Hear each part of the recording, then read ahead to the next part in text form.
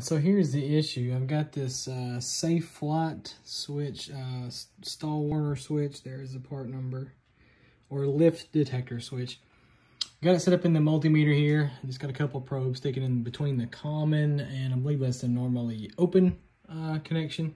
Doing a continuity test. The problem is, if I press the vane, you can hear it click, but I get intermittent connectivity unless I go all the way down. So there's definitely something going on with this. Let me see if I can get a better video here.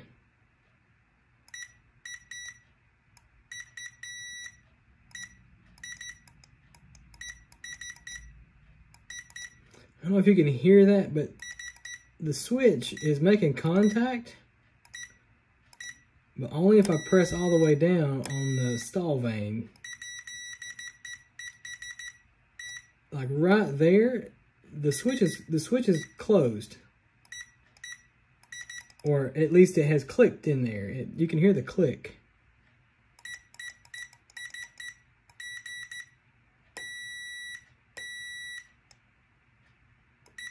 So I'm not really sure if this is defective or if that's actually working as it should. I don't know if that clicking is the closing of this normally closed, if that's actually opening that normally closed portion, or what.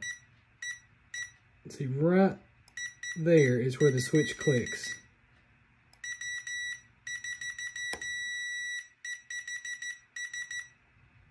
You can see how it's just barely making contact, and I've got, it's fully closed. That is just right where the switch closes. You can see that resistance there. And of course, if I fully close it, you get what you expect.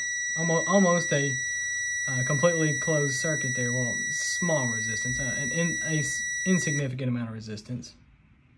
But right there, when the switch clicks, I get that high reading and it bounces around until I fully depress it. So not sure what to think about that. Again, this is the switch here. It's a SafeFlight part number 150-3 lift detector, 177 Cardinal RG.